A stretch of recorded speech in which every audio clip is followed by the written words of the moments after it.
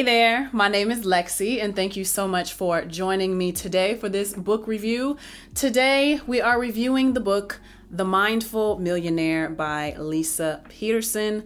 I got this from the library, and on accident, I think I was actually looking for something else, but this name came up, and what really got me was the tagline, "Overcome scarcity, experience true prosperity, and create the life you really want." And I'm in an era right now in my life where I am very much trying to getting out of the scarcity mindset. And so that very first tag, "Overcome scarcity," that's exactly what I needed. So I went and I found this book. I got it from my local library, finally done reading it, and now I'm going to review it here with you today. So if this sounds like something you would be interested in hearing about, please continue to stay tuned. Again, welcome if you are new, welcome back if you are returning. Today we're talking about The Mindful Millionaire. And if you see a little head pop up every once in a while, this is a very bougie subject that we are getting into today.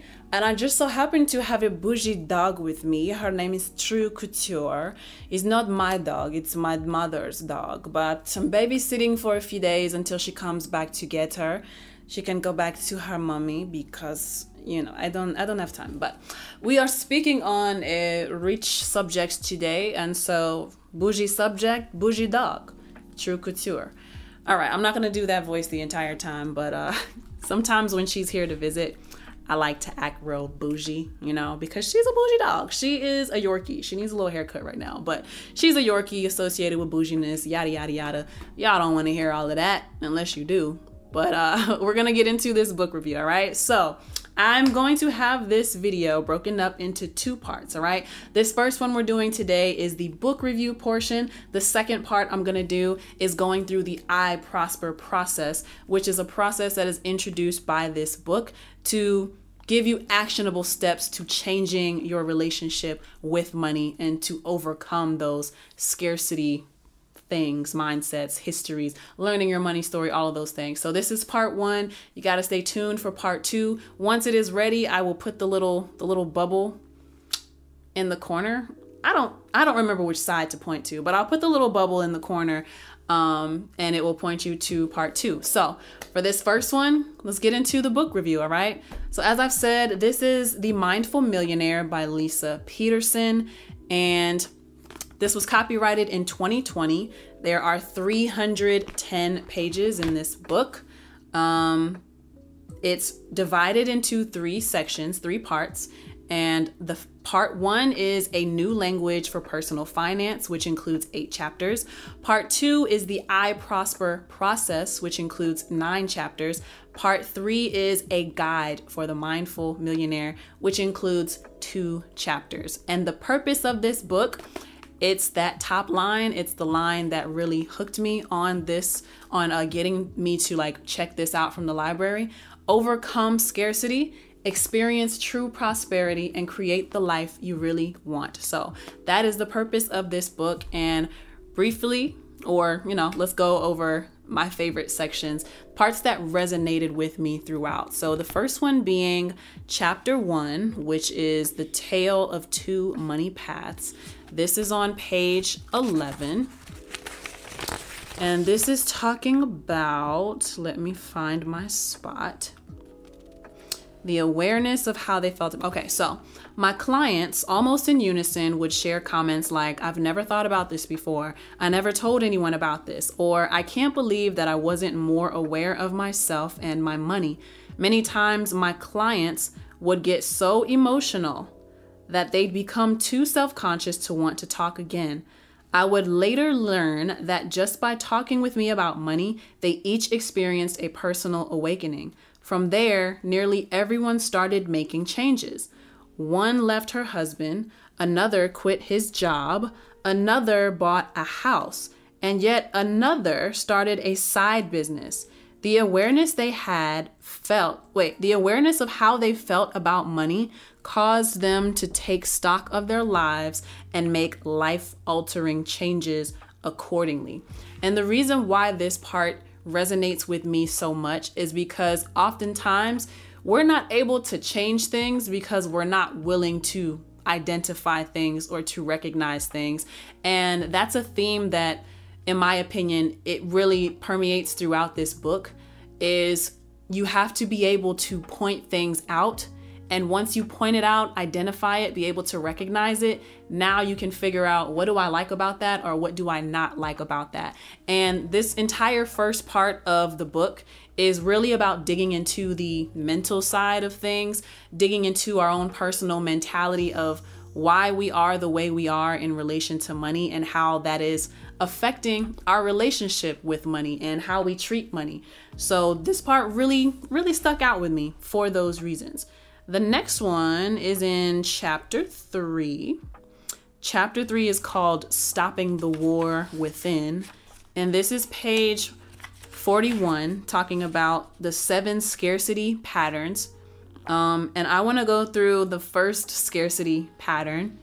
I do not feel safe or supported. The other patterns they have, it's I do not feel worthy of having money. I do not feel powerful. I do not feel appreciated for my contributions. I do not trust myself or others when it comes to my money.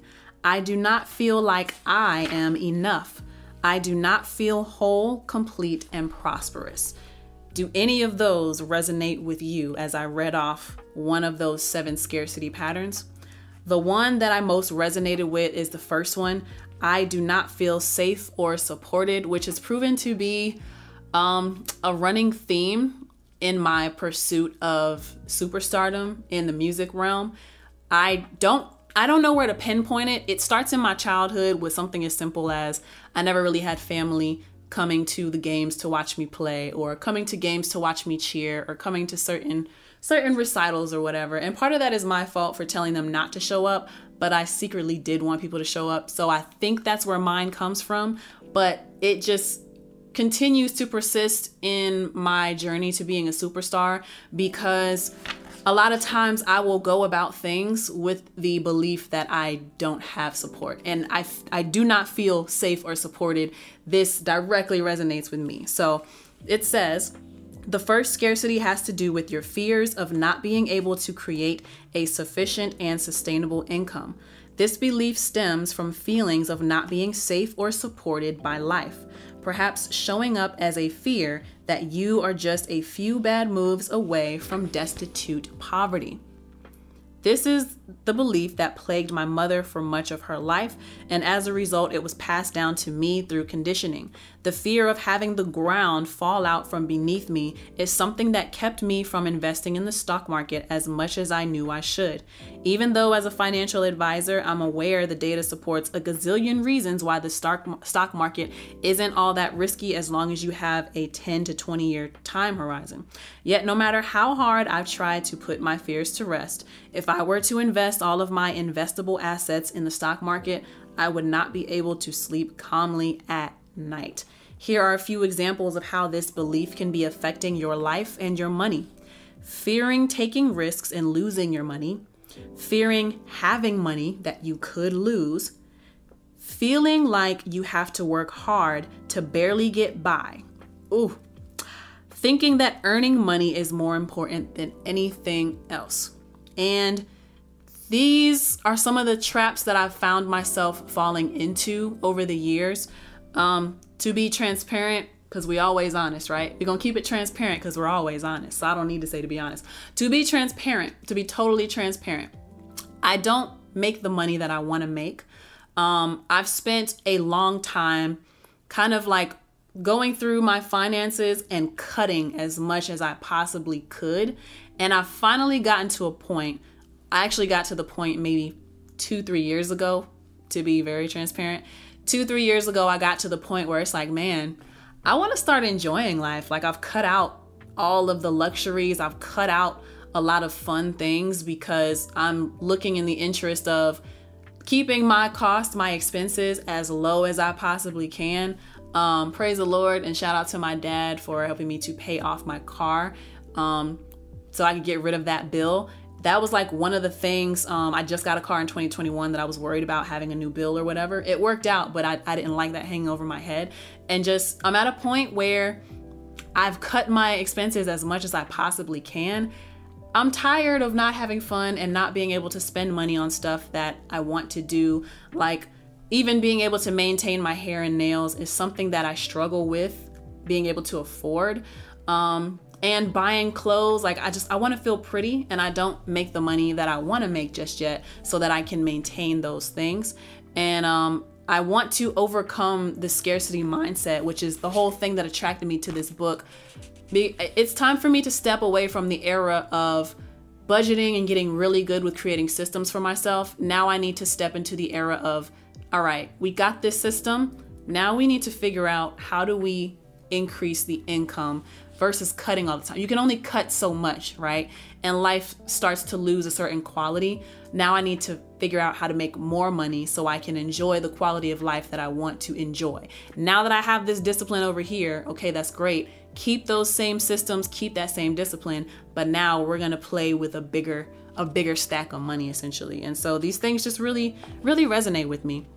Next is chapter 4, which is chapter 4, overcoming resistance to change. And this is page 62. This is talking about the fear of failure, another fear. Let me see here. The fear of failure. Let me make sure I'm going to read the proper part. Yeah. Have you ever been so afraid of failing at something that you are powerless to take actions? How many times have you stopped working on a money project out of fear of not having it turn out the way you want? For many people, fear of failure is one of the biggest obstacles to turning around their finances. We get so afraid of having something not work out that we can't even find the energy to try new things. First of all, I want you to know that no matter what your experiences with money have been, you are not a failure. Not in the past, not in the present, and not in the future. It's impossible. So I want you to let that go right now. Whether you have money or not, you are not and cannot be a failure. The whole point of this book is to help you learn tools that break through any sorts of self-imposed beliefs and barriers that are blocking you from what you want most. There is a very good chance that much of what you'll be learning is new to you and will help you do things differently in the future. Allowing yourself the benefit of knowing you are and have always been doing the best you can will help to remind you of the fact that you are not a failure. And this is another great example of how this book is working on the psychology of things and the mental aspect of things, because a lot of times what's cutting us off from doing great things, from earning more money, it's a lot of fears. Fear of being inadequate, fear of not being enough. What were those other fears that I read off? Like the scarcity patterns. Let me go back to page 41. Not feeling safe, not feeling supported, not feeling worthy, not feeling powerful, not feeling appreciated, not trusting ourselves, not trusting others, feeling like we're not enough, not feeling whole or complete or prosperous. All of these things play a role in, well, man, I'm not enough anyway, so why am I bothering trying to do this thing? It's not going to pan out. And I recently watched Inside Out 2, which the first one was great. The second one is just as great. And I have to say, my favorite scene in the movie Inside Out 2 is when anxiety has taken over and joy and the rest of the OG emotions, they end up in like imagination land, and anxiety has taken over the mind and has told the mind or the projections to send in all of the bad things that can happen. And joy goes in and it's like, wow, she is really just going to the extreme of what could happen in these situations. And joy starts taking over some of the projections and submitting them. And it's like, what if Riley practices really hard and instead of the coach not liking her, or instead of her failing, what if she does great and the coach ends up congratulating her and the team ends up like, it's like so easy for our brain. And it's also a part of human nature, which is really annoying. We have to fight these natural human instincts, which is prone to negativity. But our human nature is to automatically focus on everything that's negative and only think about the bad stuff that could happen. And so we focus on those things. We forget that we can turn to the other side of things, the other spectrum, and think, well, actually, what if it does work out? What if I stop being fearful? what if I actually am enough? What are some possibilities attached to that way of thinking? And like I said, that part about having that fear of failure, this whole first section, which I think is actually what most of these things are that resonate with me, are they all in the first part of the book? Yeah, with the exception of chapter 11, everything that resonated with me is in part 1, which is a new language for personal finance. In order to have a new way of talking to yourself, we got to dig through some psychology. We got to dig through some mental roadblocks that's happening in our mind, right? So that's what I really love about this book. It's digging into the mentality of things. Now let's go to chapter 6. This is page 80. And chapter 6 is claiming your prosperity. Page 80? Yeah, there it is. Claiming your prosperity. This is talking about the prosperity ladder. So not that you can really see it, but can I? So that's what it looks like. That's a prosperity ladder. So at the very bottom, I'm going to go from the bottom to the top. So prosperity number 1, I am safe and supported by life. Number 2, I am worthy of having money. Number 3, I am powerful with my money. Number 4, I am appreciated for my contributions. Number 5, I am trusting of myself and others when it comes to money. Number 6, I am enough. Number 7, I am prosperous. And the reason why I wanted to read through these is because it's the other side of the spectrum. Instead of focusing on all the negative stuff that's over here, it's the other side of the spectrum of, for every bad thing that I have, there's something just as great on the other side. Let me rewire my brain and give myself better phrases, better language, a better way of talking to myself by reading through the prosperity ladder as opposed to reading through the scarcity, what is it called? The scarcity patterns. Yeah. So I think it's a nice contrast going from those 7 scarcity mindsets to these 7 prosperous mantras on the prosperity ladder. And then the last part, we're going to chapter 11, which is page 165. Chapter 11 is in the second section of the book, which is all about the I Prosper process. And chapter 11 is step 2. P is for pattern. We're on page 165. This particular section is going through all of the chakras. And let me see if I can get like a little overview for you. There is an overview somewhere. I just have to find it. The particular one that I most resonated with was the heart chakra. Let me see. Can you give me a list? All right. Here it is. The 7 sacred truths. To begin, it is helpful to see how each chakra acts as a lens for one central theme in your life. The list below depicts this connection, and this is on page 152. The root chakra is your security lens. The sacral or sacral chakra is your desire lens. The solar plexus chakra is your power lens. The heart chakra is your love lens. The throat chakra is your expression lens. The brow chakra is your integrative lens. The crown chakra is your vision lens. And the one that resonated with me the most is the heart chakra, which is the love lens. And the part that I want to highlight, this is on page 165. The heart ties into your feelings of being able to fully give of yourself and to fully receive nurturing. The more these are in balance with each other, the more joy you feel in your heart. However, whenever giving and receiving are not in balance for long periods of time, you eventually find yourself feeling a sense of depletion or selfishness. All things in life want to find harmony, and the heart is where harmony finds itself most welcome. This is because the more you feel in balance with giving and receiving, the more you can expand your own personal reach and create what you most want. The awakening of the heart chakra means a rising upward into an experience of unity with all of life.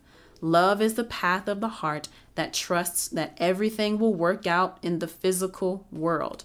For that reason, love is an action of faith that tells you it's okay to not be operating from defense, protection, and fear, that all will turn out in line in the end. Everything will turn out in the end, even if you have no conceptual understanding as to the how. To create an abundant life requires you to believe in the possibility of goodness, regardless of the circumstances you are experiencing in the present moment.